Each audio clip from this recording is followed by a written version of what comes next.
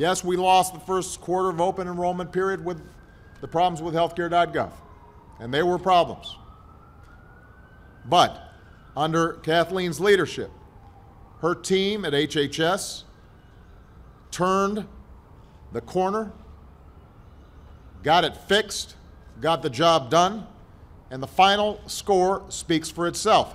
There are 7.5 million people across the country that have the security of health insurance, most of them for the very first time, and that's because of the woman standing next to me here today.